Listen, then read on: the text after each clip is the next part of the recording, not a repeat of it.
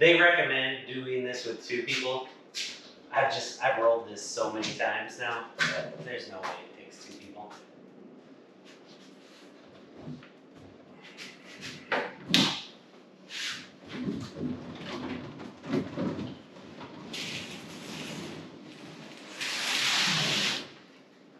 Ta-da! I'm Doug. And I'm Anna. We bought a wooden teardrop camper kit off the internet. We have 0 experience, but it came with a manual that has a lot of pictures. It showed up in 3 boxes that look like this. And we hope to make it look like this, this, and this. Please follow along as we figure this out. And make a lot of mistakes.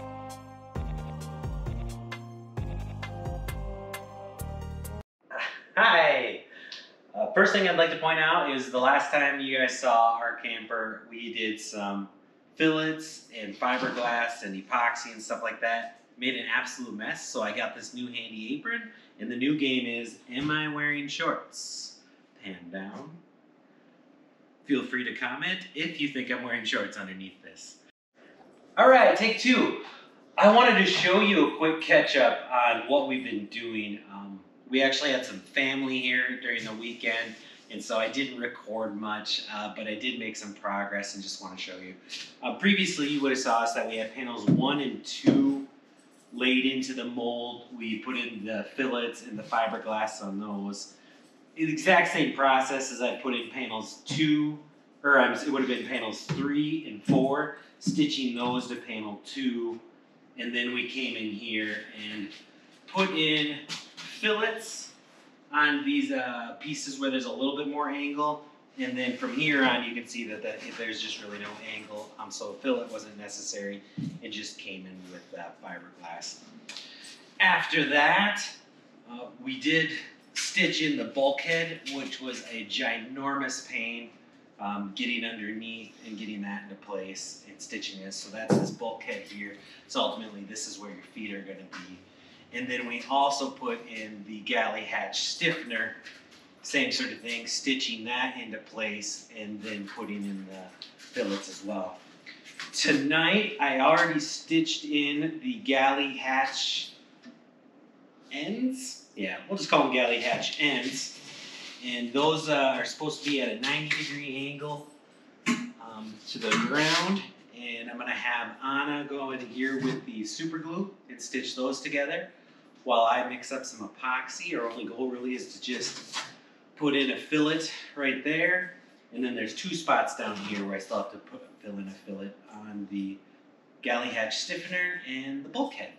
So it should be a fairly easy night. Thanks.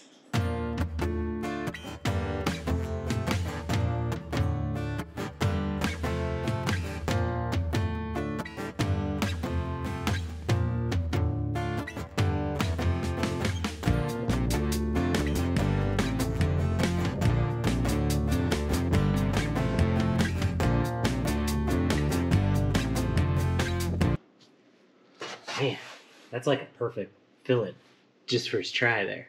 How come they all couldn't have gone that way? Practice makes perfect, right? I guess.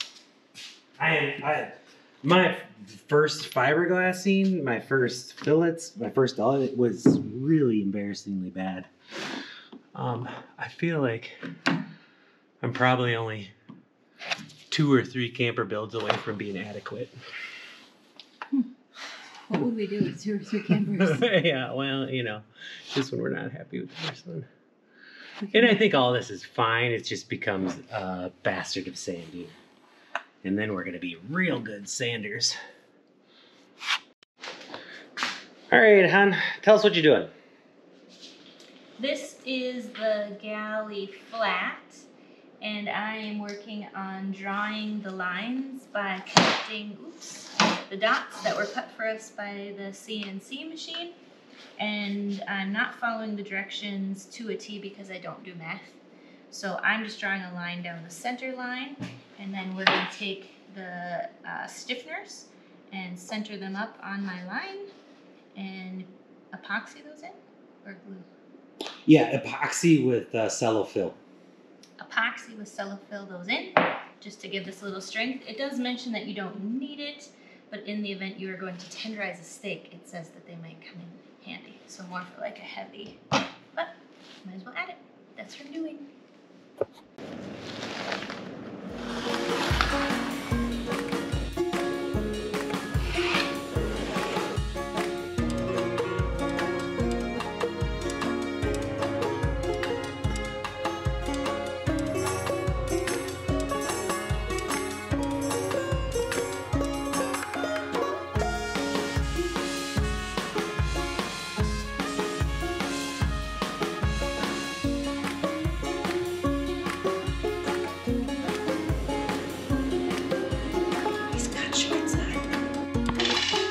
Garage dog, shop dog, Milo is with us again today. Eating sushi in the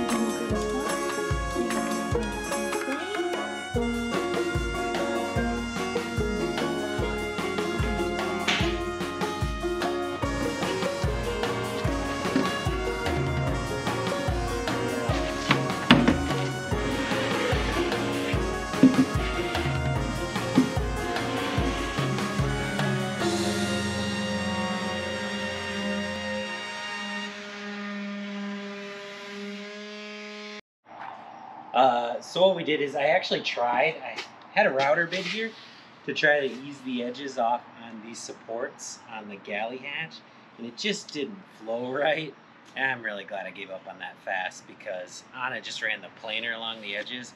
I cleaned it up with the orbital sander, and very nice. Whole point is just kind of rounding these whole edges, because when we lay down in the camper, our feet will actually go under here, and just looking to not bang our shins up on that. So really happy with it turned out. Now we'll go do a dry fit. New toiler, we did get a cordless orbital sander. It's amazing. I love it so much. More than you weigh? Didn't say it out loud. For relief, we will sand or kind of grind off those corners.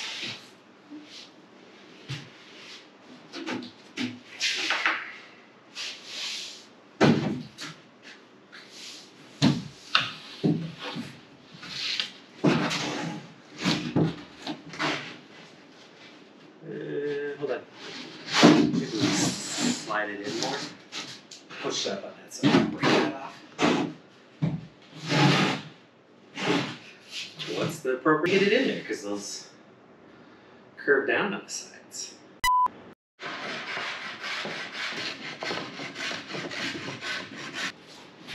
No, stop letting it drop. Even again. Alright, let's see if that made a difference at all. Take 3.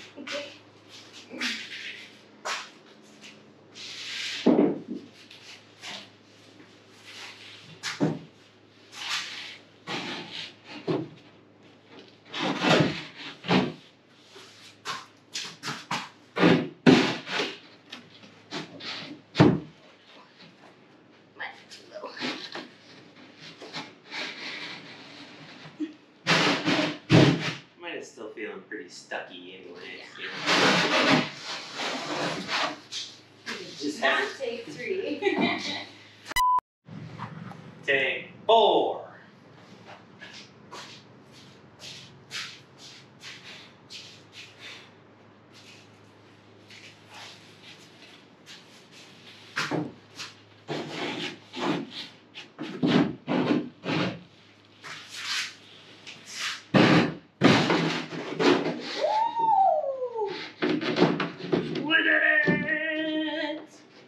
Excited? Yeah.